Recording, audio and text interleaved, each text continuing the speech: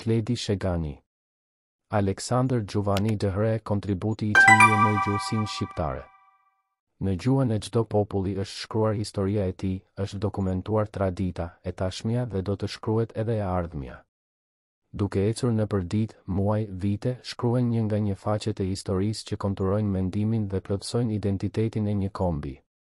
Dhe në një vit si ky, që shënon 100 vjet identitet, kulturë, histori, gjuhë ia vlen të përmenden shumë kontribute, të cilat të gjitha bashkë kanë krijuar një identitet përfaqësues, I cili flet shqip dhe na bën të ndjehemi krenar. Dhe kjo nuk është pak, një shekull që promovoi identitetin ton, një shekull që te I kalon vitet dhe mbart shumë kontribute që shumë fishojnë vlerat në këtë 100 vjetor. Në morinë e madhe të personaliteteve gjuhësore bën pjesë edhe Aleksandër Gjuvani, emri I të cilit daton herët në kontributet filologjike shqiptare. Në fakt, Gjuvani ishte ndër të parët gjuhëtarë shqiptarë që bëri studime filologjike. Kontributi I tij përfshin trajtime dhe analiza të problemeve të përgjithshme të gjuhës letrare 1, çështje të kulturës së gjuhës 2, gramatik e formim fjalësh 3, leksikologji 4, hartime fjalorësh apo tekste shkollore 5. Mendime për studiues të shqipes 6, recensione për vepra të ndryshme 7, eti. Një Gjuvani, përmbi fjalën kombjar 1906, usus normaloquendi, 1924, vërejtje gjuhësore, 1944, pastërtia I gjuhës shqipe. 1950, eti vepra I, trashëgimi kulturor I popullit shqiptar, Instituti I Gjuhësisë dhe I Letërsisë I Akademisë së Shkencave, Tiranë 1980. 2 Gjuvani, parashtesat e gjuhës shqipe, 1956, prapashtesat e gjuhës shqipe, 1962, kompozitat, 1952, pjesoria në shqipet, 1954, paskajorja në gjuhën shqipe, 1960, parafjalët, 1964, eti vepra I, trashëgimi kulturor I popullit shqiptar. Instituti I Gjuhësisë dhe I Letërsisë I Akademisë së Shkencave, Tiranë 1980. 3 Gjuvani, fjalori I Kristoforidit, 1908, puna e fjalorit, 1926, kritik mbi fjalor të shqipes, 1934, fjalori I Angelo Leotit, 1936, fjalor shqip-italisht, 1941, një fjalor I ri, 1941, eti Gjuvani, vepra I, trashëgimi kulturor I popullit shqiptar. Instituti I Gjuhësisë dhe I Letërsisë I Akademisë së Shkencave, Tiranë 1980. 4 libri I gjuhës shqipe, I dhe I, 1919, 1920, njohurit e para të sintaksës shqipe, fillimet e stilistikës e të letërsisë së përgjithshme, 1930. Përshtati veprën Histori e letërsisë greke për kursin e lartë të liceut, 1941, përpiloi antologji e klasës së tretë të shkollës së mesme, 1946, eti. 5 Gjuvani, Olger Pedersen, 1954, 70 vjetori I prof. Gustav Weigandit, 1930, 60 vjetori I prof. Norbert Joklit, 1937, vizita e prof. Maximilian Lambertsit në Shqipëri, 1954, eti. Në këtë punim kemi menduar që veprën e prof. Gjuvani ta sjellim në bazë të 2 kritereve. Së pari, sipas kriterit kronologjik dhe së dyti, sipas kriterit tematik. Vepra e prof. Gjuvani ta lejon këtë vështrim për vetë larmin dhe vazhdimsinë që ajo ka. Studimi, sipas kriterit kronologjik, pasqyron punën sistematike të prof. Gjuvanit, ndërsa studimi, sipas kriterit tematik, pasqyron larmin e kontributeve në lëmin e filologjisë dhe pedagogjisë. Për afro 6 dekada, Gjuvani dha shembullin e studiuesit, profesorit që nuk reshti së dhëni ide dhe kontribute si në aspektin shkencor, studimor edhe në atë pedagogjik e arsimor. Si një aspekt të parë, do të vlerësonim punën e tij për kodifikimin e drejtshkrimit, duke hartuar udhëzuesit e parë drejtshkrimor, 1949, 1951, 1953, 1956. Nën kujdesin e tij u hartua fjalori I gjuhës shqipe 1954, si edhe disa fjalor dy gjuhësh. kodifikimit të drejtshkrimit, profesori i shërbeu edhe më gjuhën e veprave që botoi, me zgjedhjen e mirë të fjalëve dhe marrëdhënieve, po aq korrekte me fjalën shqipe. Studiuesi mahirdomi, duke nënvizuar faktin që Giovanni ishte nxënës i gjuhëtarit të njohur grek Haxhidaqis, i pajisur me një logjik të fortë dhe mendje të qartë, thekson se ai u bëri një shërbim të mirë studimeve shqiptare me përgatitjen e botimit të dytë të fjalorit shqip-greqisht të Konstantin Kristoforidit, 1961. Ky fjalor u botua në 1904 me alfabetin grek dhe kështu mund të përdorej lirisht vetëm prej atyre që dinin greqishtën. Giovanni, përveç transkriptimit me alfabetin shqip, i bëri një renditje të re materialit sipas radhës së shkronjave të alfabetit shqip dhe kështu u rregulluan dhe u vunë në vendin e tyre shumë fjalë dhe shprehje. Për mendim edhe veprat, parashtesat e gjuhës shqipe dhe prapashtesat e gjuhës shqipe në bashkautorësi me Prof. Çabejn, të cilat janë studimet e para në këtë fushë në gjuhën shqipe. Në prejardhja e pjesave të fjalës në gjuhën shqipe, Giovanni duke analizuar prapashtesat në sistemin e fjalëformimit të gjuhës shqipe, natyrisht që i drejtohet greqishtes apo edhe latinishtes për të përqasur këto prapashtesa dhe për të bërë një shpjegim të qartë të funksionit të tyre. Duke vëzhguar rregullat e formimit të kompozitave në gjuhën shqipe, Prof.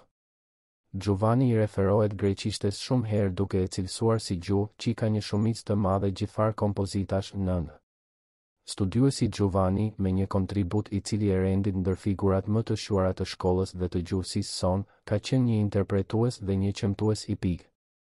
6. Giovanni, bibliografi, agimi i gjytetnis i Shtjef Gjekovit, 1911, Balkan Archiv i Dërg Vejgandit, 1927, Cimochovski, mbi dialektin e dushmanit, 1953, eti.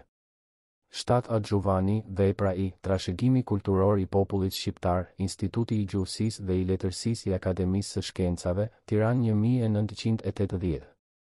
8. Po aty, F349.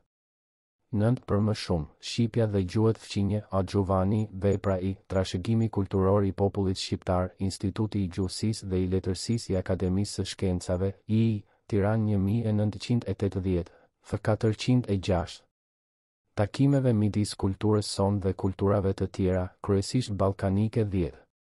Për mendim këtu filologjin greke, së cilës ai referohet edhe kur flet për themelimin e një gjuhe letrare. Për tregim të marrim një gjuhë të vjetër, gjuha greqishte shkrimtare e sotshme, e cila ka ardhur nga një ligjëronje vetëm nga dialekti i Atikës, i cili me të vërtetë nuk ishte më i mirë e më i lartë se dialektet e tjerë. Por fuqia e madhe që kishte Athina mbi gjithë qytetet e Greqisë dhe shkëlqimi i ndritëshim i shkruesve të asaj, të cilët u dëftuan të emënuem e të vlerë në shkencët e në mjeshtëritë, e hypën ligjëronjen atike në shkallë të një gjuhe të përgjithshme të gjithë kombit grek 11. Për analogji, kur flet për gjuhën shqipe Prof. Thot, që nga shpirtndriturit dhe të shkëlqyeshmit adhetar Sami dhe Naim, të cilët me librat që i shkruen i dhanë gjuhë një gjas shumë të bukur dhe të posaçme, gjerë në ditë të sotshme, shumica e veprave të shkronjëtarake e letërare që i kanë dalë, vjersha, ditare, fletore, të përkohshme shkruen në dialekt të toskëve 12. Por, Giovanni gjithashtu thekson se gjuha e toskëve ka disa vetija qisërika e motra e asaj dhe të cilat e bëjnë dialektin e toskëve më të lehtë në të mësuemit se gegënishten. Për tregim, përmbledhja, sintaksa, e saj së hërtë ma e kthjellët, zanësia, fonetika, e saj ma tingëllore e ma harmoniake, fjalët i ka ma të gjana e ma rumbullake e jo fort të shkurtëna, 13. Giovanni mbronte tezën se gjuha letrare formohet në bazë të një dialekti, se janë përcaktuese faktorët jashtëgjuhësor. Në këtë pikë, ia vlen të përmendim dy artikuj të botuar në revistën Albania 1905 dhe La Nazione Albanese 1906, ku ai jep mendime për gjuhën letrare kombëtare. Duke folur për disa gramatika të vjetra të Shqipes, për atë të Dilo Sheperit dhe Osman Myderizit, të cilat kanë pranuar si rregull që mbiemrat dalin nga ndajfoljet, Prof. Giovanni jep mendimin e tij. Duke ju referuar greqishtes së vjetër, ai tregon se një kategori e madhe ndajfoljesh dalin nga mbiemrat me anë të prapashtesës, ose për greqishten, si kalos, anos, eti, 14, kështu që ai argumenton që edhe në Shqipe ndodh e njëjta gjë. Duke folur për një tip tjetër ndaj foljesh, ku vërehet rënja e rrokës së fundit si fshehtas dhe jo fshehtazi, ralla dhe jo rallazi, Gjuvani i cili e ka vërejtur këtë dukuri edhe tek arbëreshët e Italisë, por edhe në zonat e jugut të Shqipërisë, ku ka shumë greqizme, me të drejtë e cilëson këtë dukuri si një influencë të greqishtes së re, 15. Kur fillon të trajtoj parafjalën, Gjuvani i referohet përdorimit të saj, që në kohë të lashta në gjuhën greke, së pari prej gramatikanit grek Dionis Trakasit. Termi nga greqishtja u përkthye në latinisht dhe në gjuhë të tjera. 10 Gjuvani, vepra i trashëgimi kulturor i popullit shqiptar, Instituti i Gjuhësisë dhe i Letërsisë i Akademisë së Shkencave, Tiranë 1980, f4.